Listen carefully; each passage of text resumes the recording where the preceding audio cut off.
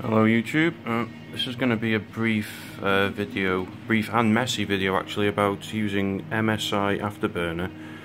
to reduce your electric bills a little bit while you're mining on well, any mining software really, but I'm using NiceHash Miner as an example. As I say, it's going to be a little bit messy this video, so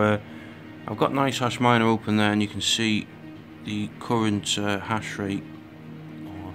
on Equihash there, and I've got MSI open here with the you see the temperature of the core there, but they're all linked. So as I alter one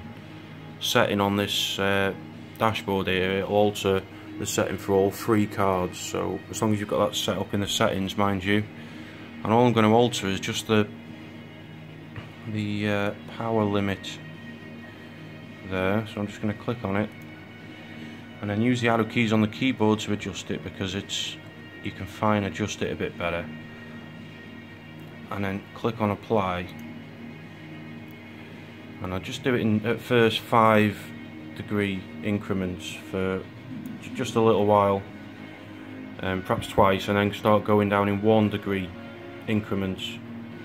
and you'll see this temperature here slowly start to come down. And what you want to keep an eye on is you don't want to affect your hash rate, so you want to keep bringing that slider down and then waiting for a while, make sure your hash rate isn't affected, and then bring the slider down once more, another point or another 5 points if you're starting off, and when that hash rate starts to become affected, starts to drop, that's where you want to stop and perhaps go back 1 point, apply it again, and keep an eye on your hash rate, see if you get it back to normal. And if it goes back to normal, that's where you're about right for your power limit, and you're going to reduce your consumption by about results are about 10 to 15% reduction in overall power consumption. So well,